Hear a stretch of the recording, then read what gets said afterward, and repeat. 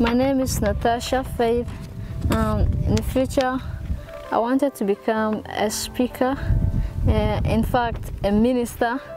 I want to minister to people, and also I want to be a journalist, and through that I wanted to represent people's cares to the world, and in everything that is going on around the world and some other parts.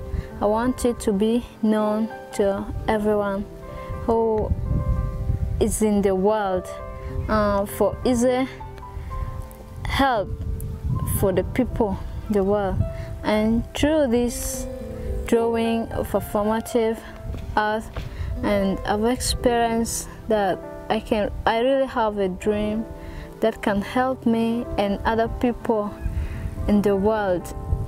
And here, as I've drawn a mic that can represent that really I wanted to be a speaker, that one day I'll stand and talk to people about who I am, and also to minister to them. Yeah.